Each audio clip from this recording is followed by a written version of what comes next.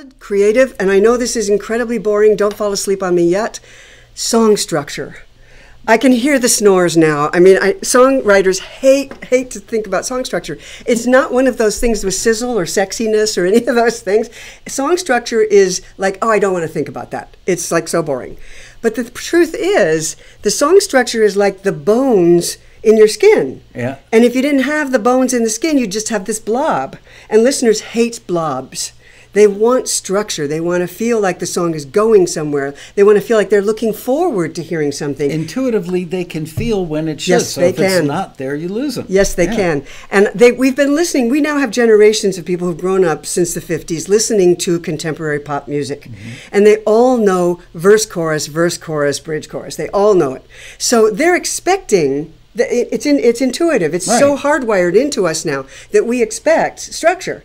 And if that structure doesn't appear, listeners start doubting that the song's going anywhere. It's like suddenly they're lost, the blob comes down, and they just tune out. They're gone. So structure is extremely important. And today's most popular hit song structure is verse, pre-chorus, chorus, verse, pre-chorus, chorus, and then either a very short bridge or a little bit of an instrumental, or the production itself takes a little break there and we have some vocalizing or something like that, so that you can come back to a final chorus. That's really the whole reason that's there. You got to go away so you can come back to the final chorus. And I really recommend vocal bridges. They can be very short, just a couple lines to say, and this is how I really feel about it.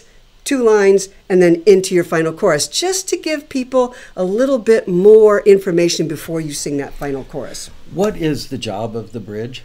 That's the job of the bridge. Do it again, go away, come back, is a format. It's a form that humans are hardwired to like. You can watch a toddler do that. They'll do it, they'll do something again, then they'll get involved in something else, but they'll come back to this.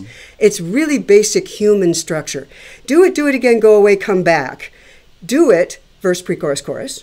Do it again, verse, pre-chorus, chorus. Go away, bridge. Come back, chorus. Mommy, I need a Twinkie. There you go. That's exactly right. Yeah, and you'll see kids do that. They'll take off and come back, take off and come back, and then they'll go do something else and come back.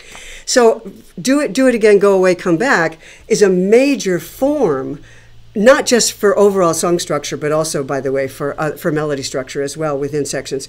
But for the overall song structure, that's the way we do it. Now, you can be creative with your song structure once you know that that's the basic song structure and you know what the function is of each section. So the bridge is go away, come back. Verses are to give us more information. Choruses are to build up the emotion and let the listener really feel what the heart of the song is about. Then you get another verse to give you more information and then feel what this feels like. And then the bridge, let's go away over here and I'll tell you something really special. Then one more chorus and you're out of it.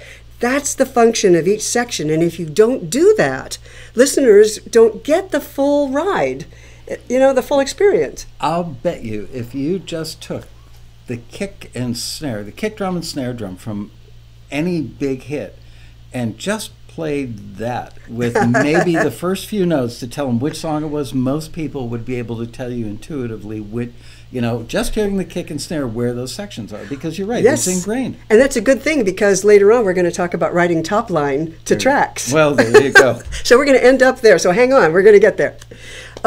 So now what we're seeing quite a bit now is starting with the chorus. So Charlie Puth starts with, we don't talk anymore, we don't talk anymore. What was all of it for? We don't talk anymore, like we used to do. In those couple of lines, you get the whole situation of what's going on with the singer.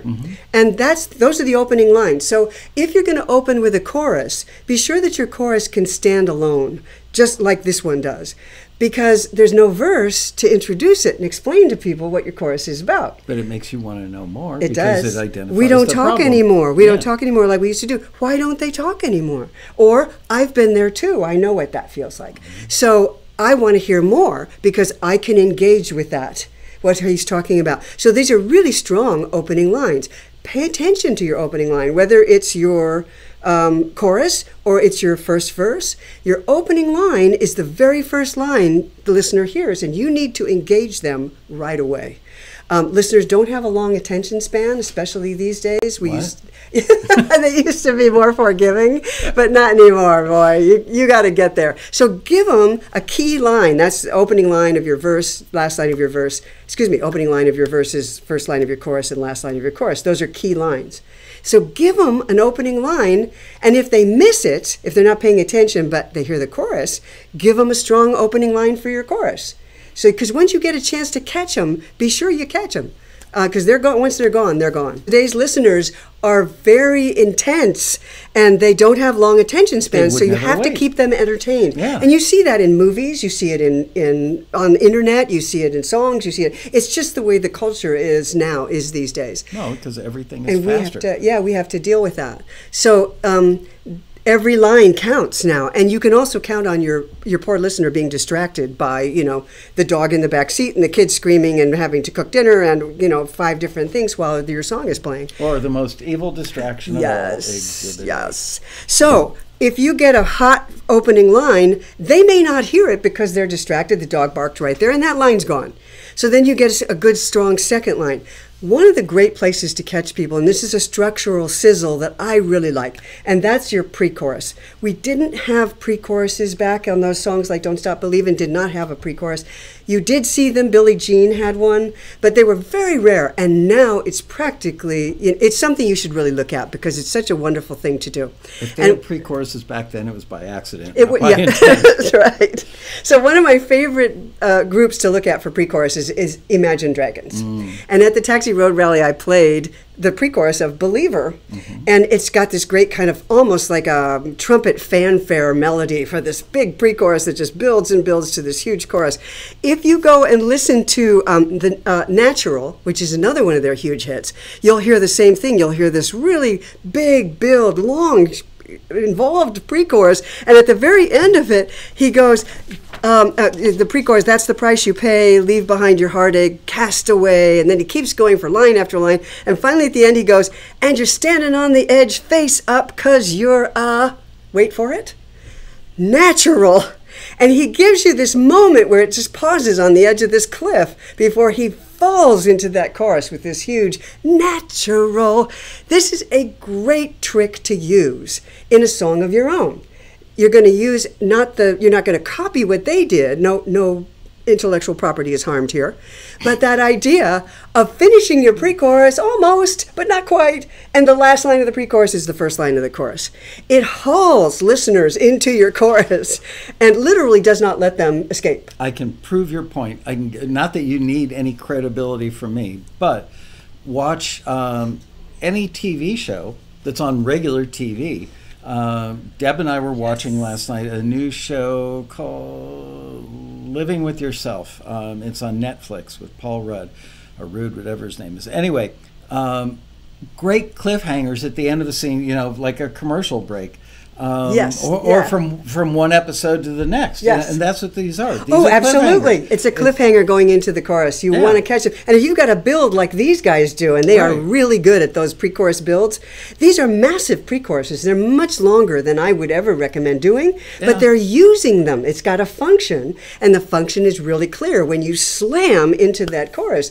And there's no way to miss that. You know, it's for every distracted listener out there. Right. This pre-chorus was written for you. But yet, an uninitiated, newish songwriter would go, oh, I don't want to use structure, it's formulaic. But you know what? You just watched a TV show that had it. So many, you just read a book that had it. You just read a blog that had it. Pretty much anything that gets legs has a structure. Scripts, so that validates, movies, absolutely. Every script has a structure. It's a very clear structure for scenes. So absolutely, and the reason is because it keeps listeners or viewers motivated, and it keeps them watching, and that's what you want, or keeps them listening. So you can have fun with structure. I guess what I'm saying is be creative with your structure. Don't think of it as a drawback. Think of it as a plus, and use it to strengthen your song and grab the listener's attention and hold on to it. Maximize the impact of every single section that you have in your song, verse, pre-chorus, and chorus. Don't think that any one of those sections is a throwaway.